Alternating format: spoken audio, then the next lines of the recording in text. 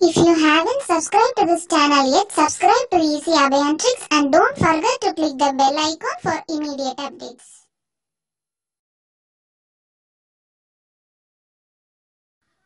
So problem number 6. The problem is a small problem. That is to find the maximum power transferred to the load resistor RL from the voltage source, right? So given problem is related to maximum power transfer theorem, right? To find the value of RL such that it receives maximum power. To find the maximum power received by RL, not the value of RL, but to find the maximum power, you need to know the value of RL, right? If RL absorbs maximum power, then the value of RL will be equal to RS, right?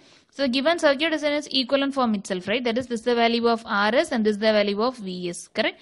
So what is the value of RL? RL will be equal to RS. That is, RS value will be equal to 100 ohms, correct? So the problem is to find the maximum power, right? So I'm redrawing the circuit with its equivalent values. That is 10 volt and here 100 ohms and here the value of RL will also be 100 ohms, correct?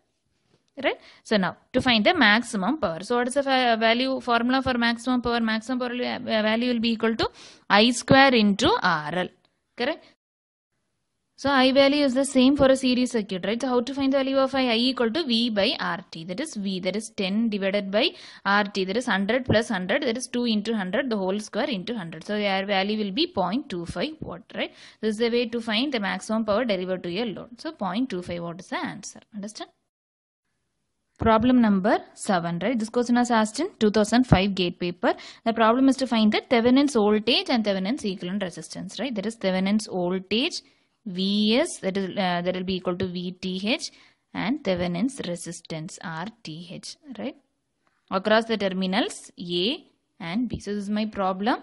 So find the value of Vth and Rth, right? So how to find the value of Vth? Vth is nothing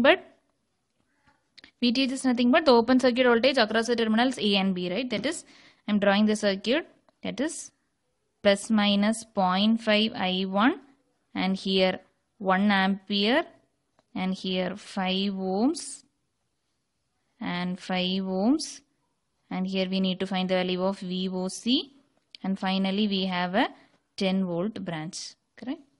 So this is the voltage we need to find across the terminals A and B. Correct? VOC. So how to find the value of VOC?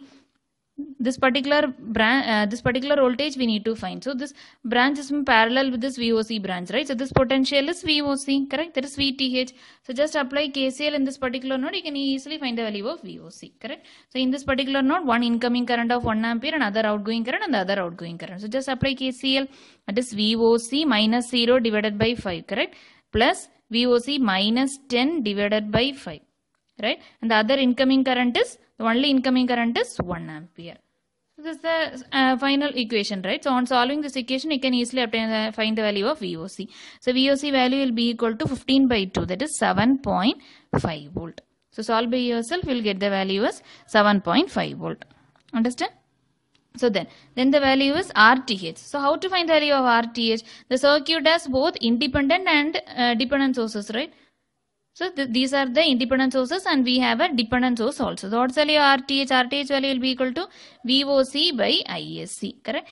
Next is to find the value of ISC, correct? That is a short circuit current between the terminals A and B, right? So this short circuit the branch across the terminals A and B. That is this short circuit branch, right? And this if this branch is short circuited, the voltage across this branch is 0, right? So this 5 ohm branch also has the potential 0. That is this 5 ohm branch also gets short circuit. So just short circuit parallel to short circuit, you'll get another short circuit only, right? So just I'm removing that 5 ohm. I'm not considering that 5 ohm, right? So this is my final circuit, right? So how to find the value of ISC? Just applying KCL in this node, we can easily find the value of ISC, right? So ISC in this particular node, 1 ampere current is incoming and ISC current is outgoing. And how to find the value of current in this 5 ohm resistor? This particular node potential is 0 volt, right? That is 0 minus 10 divided by 5. 0 minus 10 divided by 5. That is, this current is also incoming current. Current always flows from higher potential to lower potential, right? So 10 minus 0 divided by 5. So your value of current will be 2.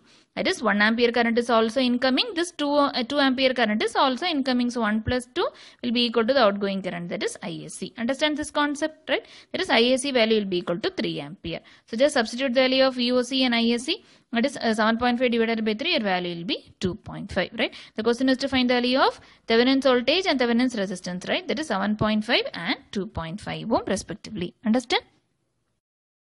Problem number 8. Okay, so this problem is to find the value of RL such that it absorbs maximum power, right? The problem was appeared in GATE 2002. The options are also given, right? So the problem is to find the value of RL, right? So it receives maximum power, right? So just find the value, the Thevenin's equivalent circuit, and find the value of RL that it absorbs maximum power. So the value of RL will be equal to RS. So the problem is to find the value of RS alone. No need to find the value of maximum power and all, right?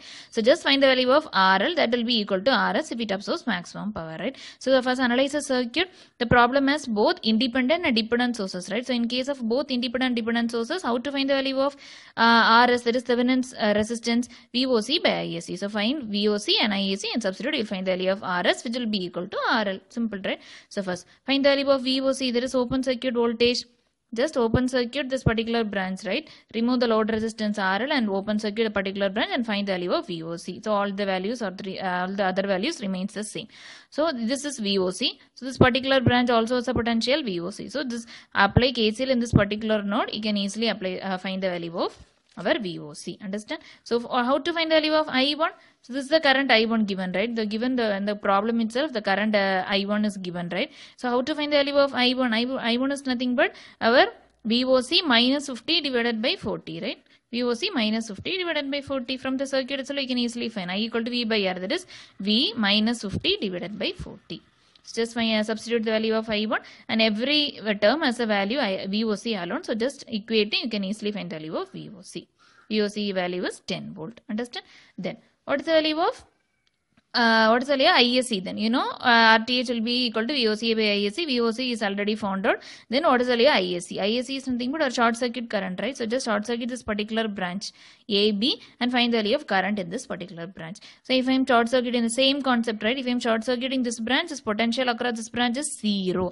So this particular parallel branch also has a potential 0. So this 20 ohm is also short circuited. So just we can make this to two short circuit branch into a single short circuit branch itself, right? This is my final circuit. Understand? So just find the value of ISC. What is ISC here? ISC equal to, just apply KCL in this particular node itself, right? So what are the incoming currents? This 0.5 I1 is incoming current, the other currents are outgoing. Understand? So 0.5, that is IS, that is right.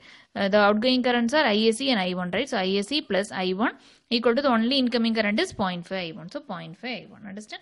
That is ISC value will be minus 0.5 into I1. So how to find the value of I1? I1 is given in this direction, right? That is how to find I1 in the circuit. I equal to V by R. That is 0. This particular branch has a potential 0 volt, right?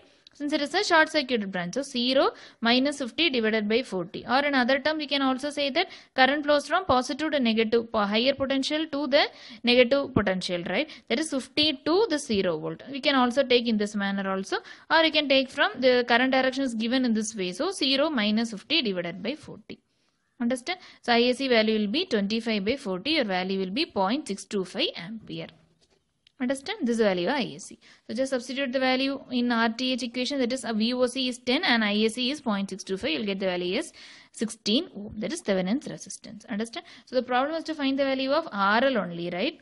So RL value will be equal to RS, that will be equal to RTH, right? So what's the value of RTH? RTH value will be equal to 16 ohms. So final answer will be option A, 16 ohms. Understand? Problem number 9, right? So the problem is to find the value of R required for maximum power transfer in the network, right? So the R, we need to find the R such that it absorbs maximum power. It was asked in 1999 GATE paper. The problem options are also given, right? So to find the value of R such that it absorbs maximum power, R value will be equal to the source resistance value. R will be equal to RS. Here R indicates our load resistance, right? So for maximum power transfer, R will be equal to RS. So just find the value of RS. You'll get the value of our load resistance R. Understand? So just how to find the value of RS, that is RS is nothing but our RTH, right? That is Thevenin's resistance. So just find the value of Thevenin's resistance, that is replace this voltage source by short circuit and this current source by open circuit, and final diagram will be in such manner, right? So just find the value of RTH across the terminals A and B, right? So just here the circuit has only independent source, right? So the calculation of RTH is very simple, right? If we have both independent and dependent sources, the same previous problem solution only, right? The previous problem way concept, right? That is RTH value will be equal to VOC by IAC. But here this problem has only independent source. So let's find the value of RTH across A and B. So solve from the outer side, there is 5 parallel to 20 plus 4. So your answer will be RS will be equal to 8 ohms. Right? That is the source resistance value will be 8 ohms. So for maximum power transfer, the load resistance value will be equal to the source resistance RS. So that is will be equal to RTH. That is what is the RTH or RS? 8 ohms. That is the solution. R will be equal to 8 ohms. Understand? And then problem number 10. So this problem was asked in 1998 GATE paper. That is superposition theorem is not applicable to networks containing. These 4 options are given. So always keep in mind that superposition theorem is applicable only to linear networks, right? So the answer is not applicable to non-linear elements. Understand? So that's all in today's lecture. So if you like my video, do a like, share this video to your friends and subscribe to my channel ECE GATE and click the bell icon for immediate updates. If you have any doubts also, you can leave a comment in my comment section. And this is TK signing off. Thank you.